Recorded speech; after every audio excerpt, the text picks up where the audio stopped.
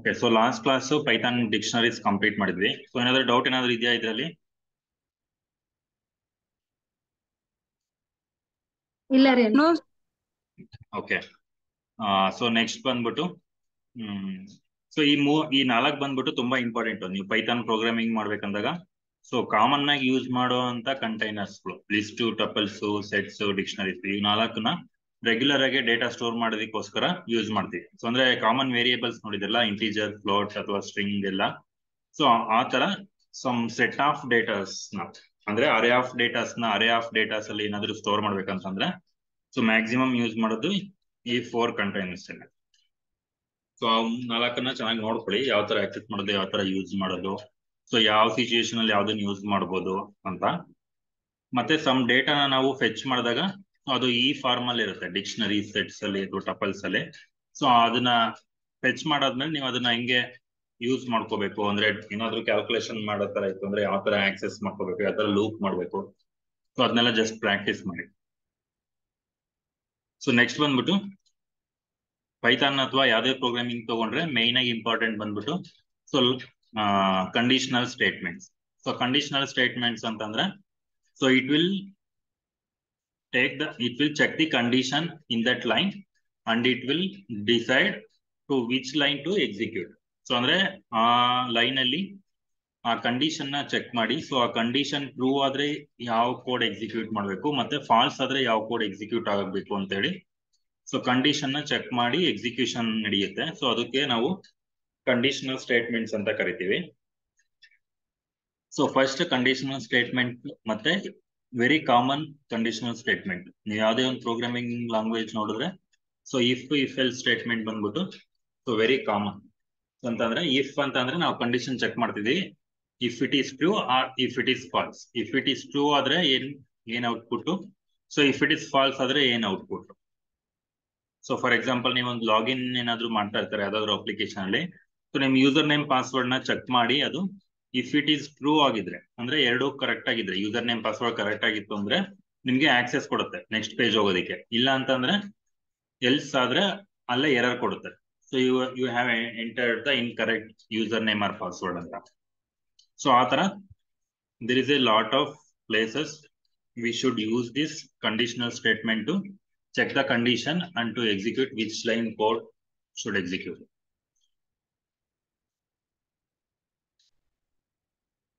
So if statement ಈಗ just syntax ನ check ಮಾಡೋಣ.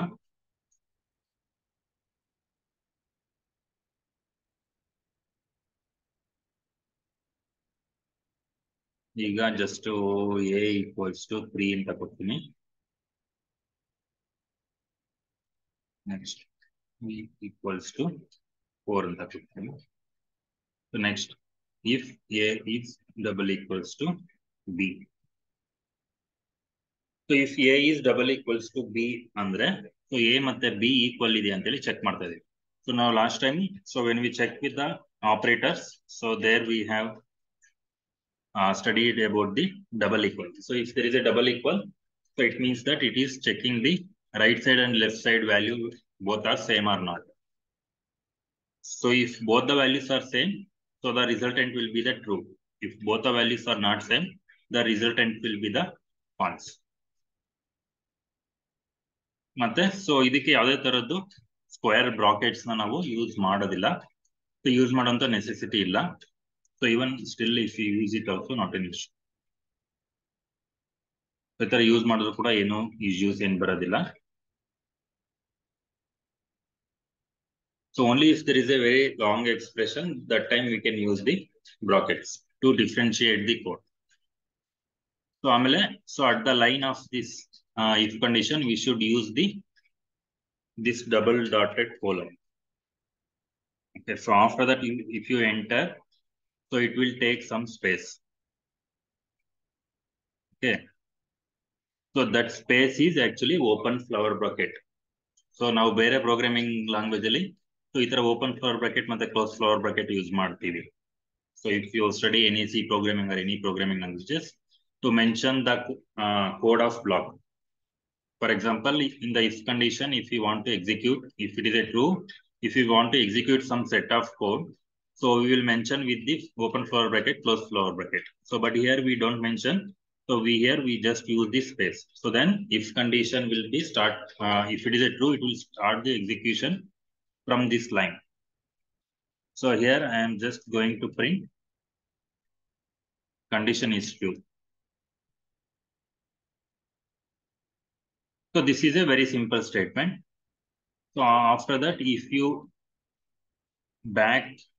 clear this tab space and if you start from this same indent, so for this we call it as a indentation. Okay, if this is a different indentation, so this is the different indentation. So in the last previous class also I have explained about the indentation in the beginning classes. Now here I will print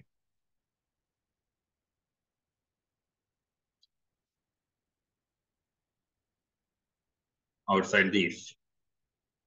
So now let's debug the code.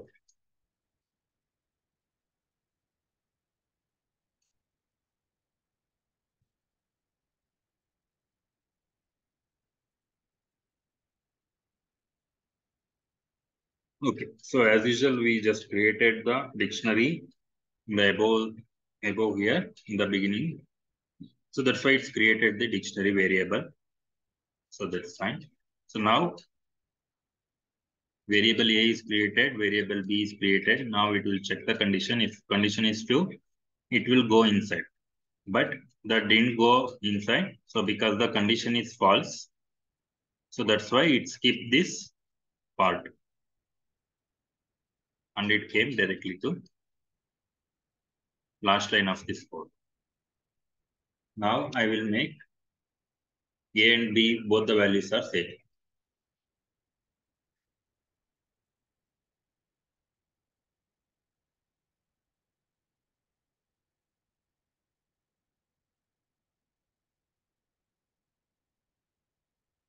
So now A and B, both the values are same. So then it should execute the true also. So now it came inside, it doesn't go directly to the outside of this if condition. So if we see in console also, so after this it's printing the true. Also it is printing the outside of if. So only if it is a true, it will execute, otherwise it will skip this code. So this is the logic. So and what is the else means? So if you want to write a else part, else and then two double dot, and this also should use the same indentation. So indentation means it's just a space. This much space we should use to represent this is the else part. So if you want to add still more code, so it should be in the same indent. So then this is the if condition code. If condition true part code. If it is a true, so that time it will execute all these code.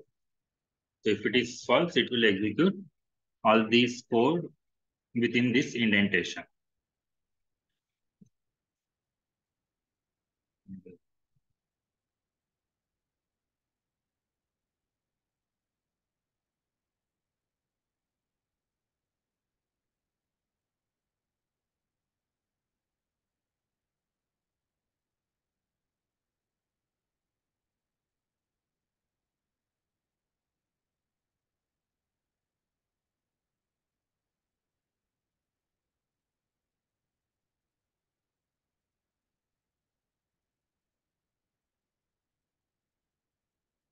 Now A is equal to 4, B equals to 4. So now what happens if the condition is true, it will execute this part. So if condition is false, it will execute this part. So it means that in the if else, if it will execute only this part or this part. If it is true, it will skip this part. If it is false, it will skip this part. So let's see now if it is a true. So it came inside and it skipped complete this else part. So now I will change the value.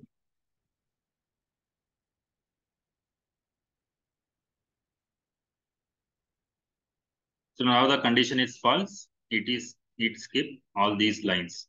Whatever it is there inside this true, so it skipped all these lines. Even if you see the output, so there is no any print statement. So now it is printing outside the if and 1, 2. So these are all the codes in the else part. So this is the main difference between if and if else.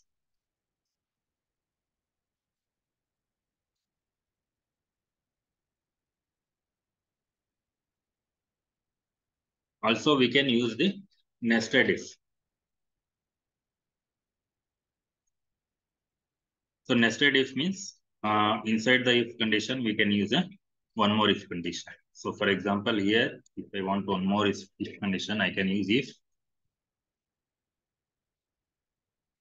After this true, I will check. A is greater than.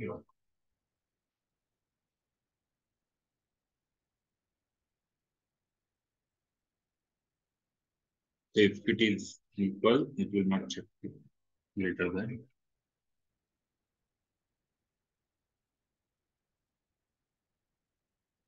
So I will just put the true condition. So if we put the true, so it will be always be true value.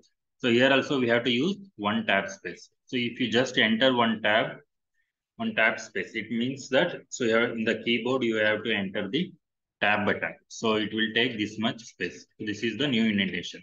So this indentation for this if condition.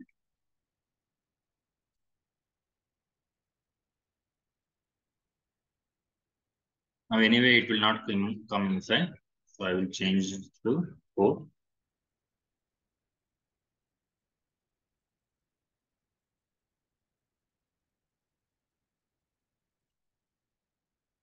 Now it came inside. Now it will check again the condition. If it is a true, it will come inside. So anyway, directly I am giving the value as a true. If it is a false, it will skip this code. So now I will change to.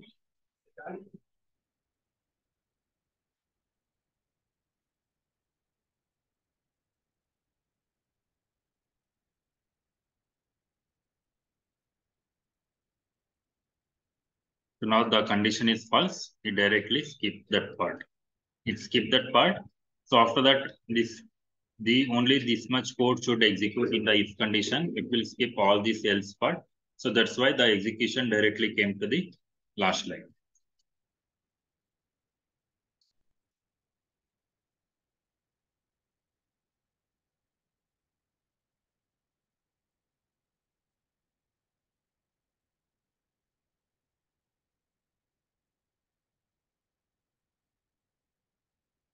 Okay, now we'll check the short-handed if.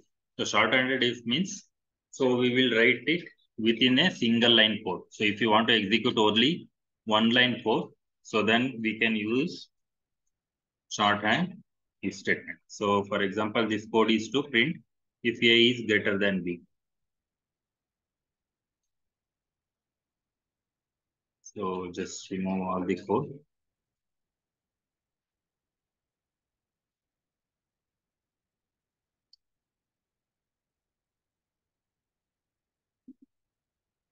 If A is greater than B, then print A is greater.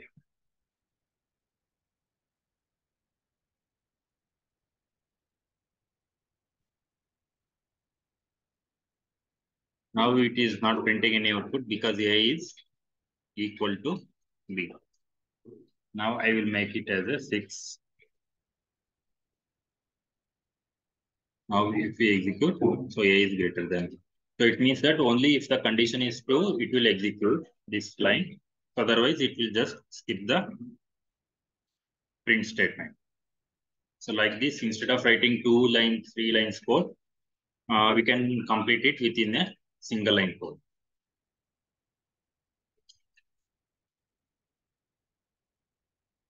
Also, even we can write the if else statement. So else part also we should mention.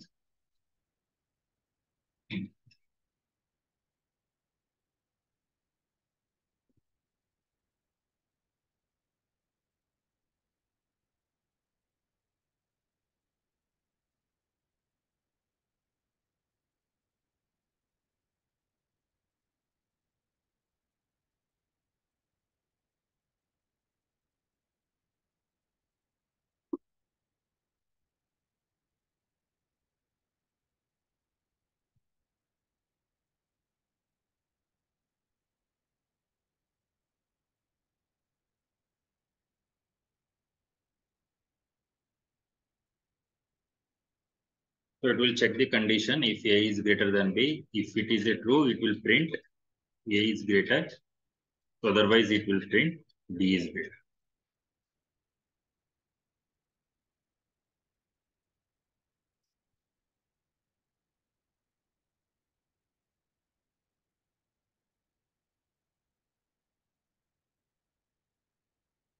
Okay, sorry. So if the condition is true, it will print the left side statement. If it is a false, it will print the right side statement. So because this is the else part. So this is the true part.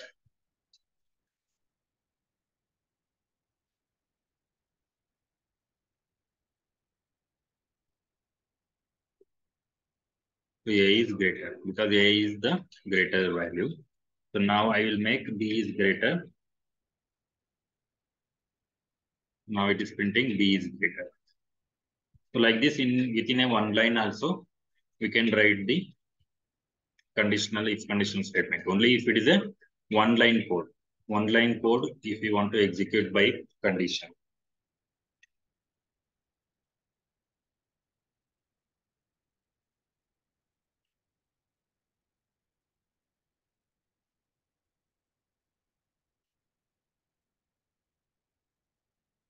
And or operations we have already seen in the operators. So how it will give the and result. So when we use the two expressions. So it will do the AND operation between these two values. It will give only true or false. So if both the values are true, it will be true. So like that, how AND operations it will work. So we have seen in the operators part. So you can just check it again and you can execute the sample codes.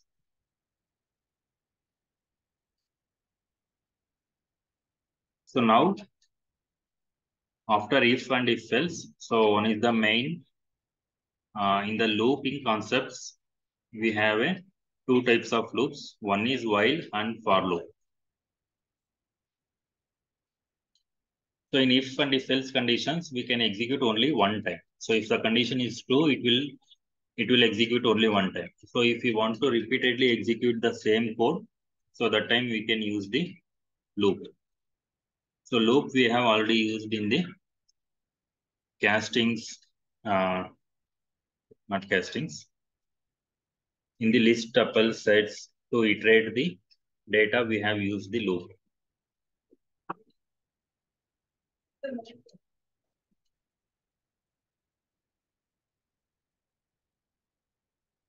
So now let's execute this while only.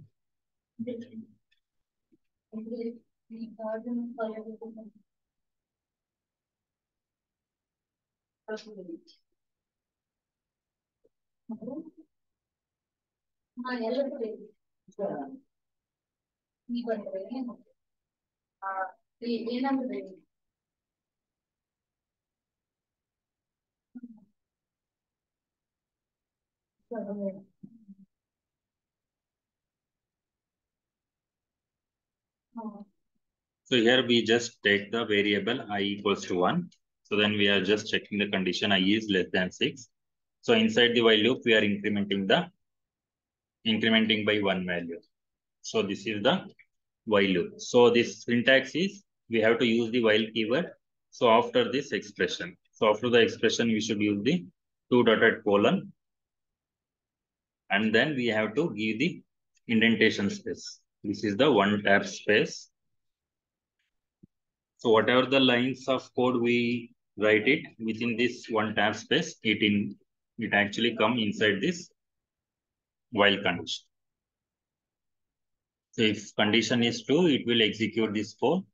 Again, it will check. So if the condition is true, it will execute. Again, it will check the condition. So until this condition false, so it will keep rotating here itself. So for example, now I will write outside the while loop. So if you want to write the code outside the while loop, again, we should remove this indentation. So for example, now there is no indentation for this. So here I'm just printing outside the while loop.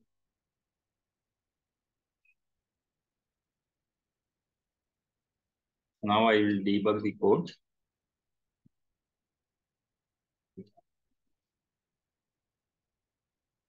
So I is less than 6. So condition is true because 1 is less than 6. So now the I value has been printed. Now I value becoming 2. So because we are doing a addition. Plus equals, we have seen in the operators. So it is a simplified form of I equals to I plus 1. So it means that I is already 1. So 1 plus 1 equals to 2.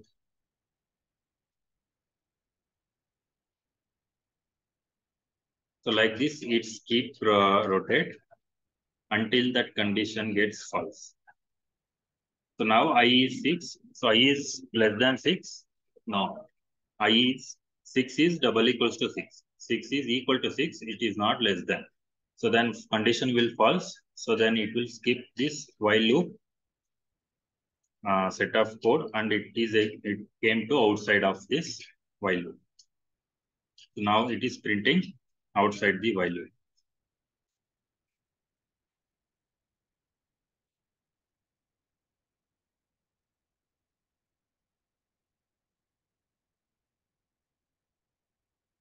Okay, so today we have completed the if and if else and how while loop will work. So in the next class, we'll see other topics. So otherwise, it will be more confused. So, so next class in a Monday, so I will give the 2 more assignments, 2-3 more assignments. So depend on the if conditions and while loop. So depend upon this, by using these conditional statements, you have to solve the problems. So I will send those problems in the group. Okay, any doubts in this? No, sir. No, sir. Okay. Okay, we'll connect Monday. I will share the assignment. Okay, sir. Okay.